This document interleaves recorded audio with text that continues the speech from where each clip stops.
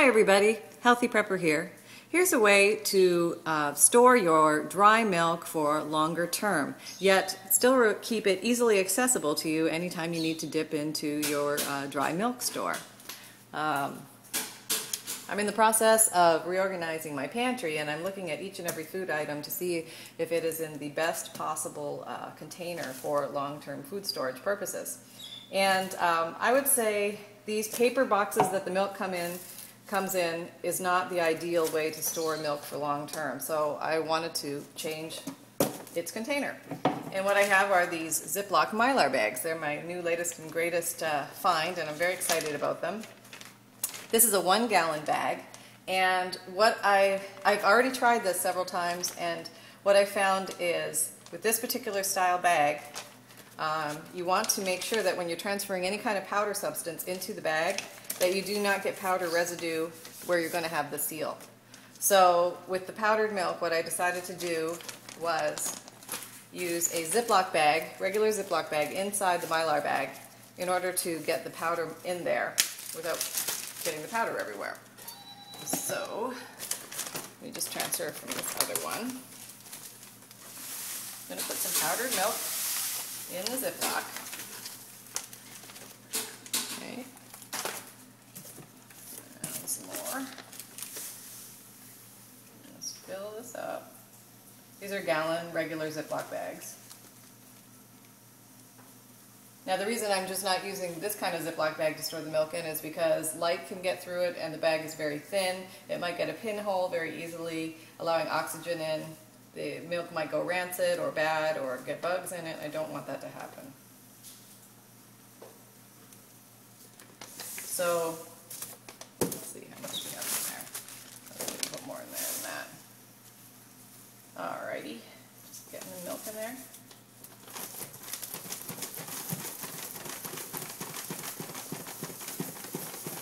Now remember, these bags, when you're done, they're designed so that you can go in and out of them easily.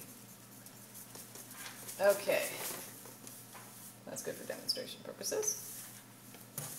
Yeah. Now I am going to put some oxygen absorbers in here. I'm going to put 2 in because this is a bigger bag, and you can replace those periodically over time as you go in and out of the bag, but for right now I'm just going to put 2 in there, and I'm going to seal this bag.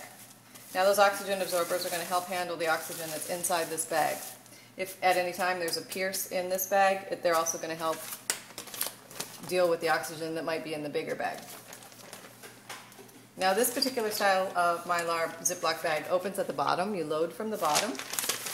And remember, this is your top, obviously, where the Ziploc is. So you want to put your top of your plastic Ziploc where your top of your Mylar Ziploc is. So make sure you have a good seal, and then just nestle it into a shape so it can easily go into the bag.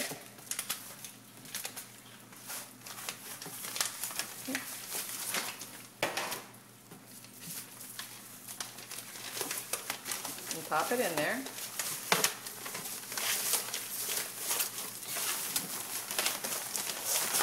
Putting a little baby into its bunting. Okay.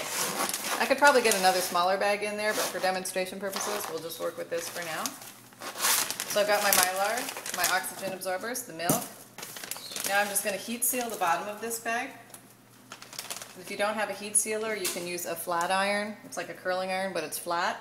You would just press 2 or 3 times across here, holding it for a few minutes at each spot so the seal occurs. But if you've got a vacuum sealer, you can use the heating device, the heating element, to seal the Mylar bag.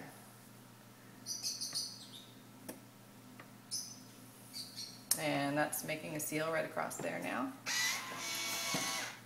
And you can always double seal it if you want to do that. I'm going to test my seal. Looks like it's sealed, but I'll show you what a double seal will look like. Basically the same thing, you just double seal it. That way it gives you extra protection. Remember, if you pour a powdered substance into the Mylar bag directly and then try to seal it, you may have powder residue where you're trying to seal and the seal may not take. So it's a good idea to do something like this with a Ziploc. So that's a very good seal. This is the bottom of the bag. Nice tight seal all the way across. That's what you want. All right, and that's pretty much it. There, I've got my milk in a bag, ready to go. Here is a completed one. And what I did was I took the label off the top of the box and I just taped it onto the front so I know what is in here. And it's a good idea to put the date on here as well.